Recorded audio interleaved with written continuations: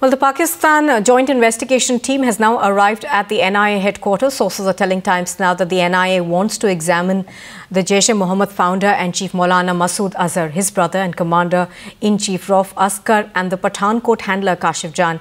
NIA will tell the Pakistan JIT that the Indian team should be allowed to visit Pakistan at the earliest and should be allowed to examine these three terrorists. Prema Sridevi is reporting from outside the NIA headquarters in New Delhi. Prema, India has been very clear as far as their demands are concerned. The main part of those, of course, is to be able to examine the Jaish-e-Mohammed founder, Maulana Masood Azhar. Now, how do you see this situation developing? Is Pakistan likely at all to give in?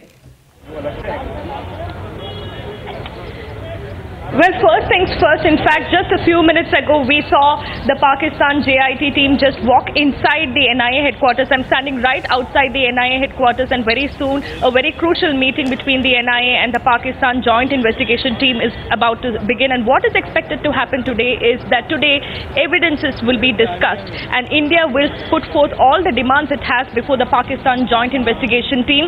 And the key demand, as far as India's side is concerned, is going to be that India will ask Pakistan JIT, will say the JIT that they would also want to visit Pakistan, and India will also say that they would also want to examine Maulana Masood Azhar, Rauf Asgar and Kashif Jaan. In fact, we've got confirmation from our sources within the NIA that the NIA will make this demand, will put forth this demand before the Joint Investigation Team, that they would want to question the JEM founder, Maulana Masood Azhar, the Commander-in-Chief Rauf Asgar, and also Kashif Jaan, who's the key handler in this entire case.